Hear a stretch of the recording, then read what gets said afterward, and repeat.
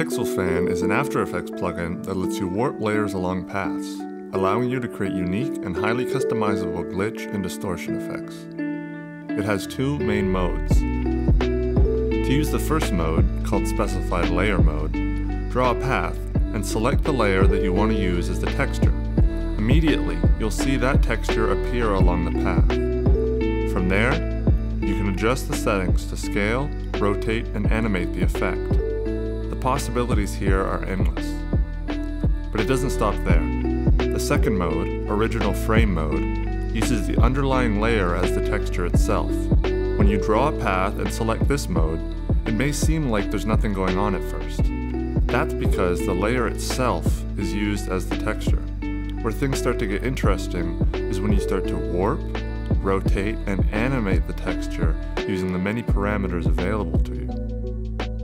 Each of the modes in Pixelfan have a wide variety of potential uses. To learn more about how to take full advantage of Pixelfan in your workflow, check out the full tutorial below.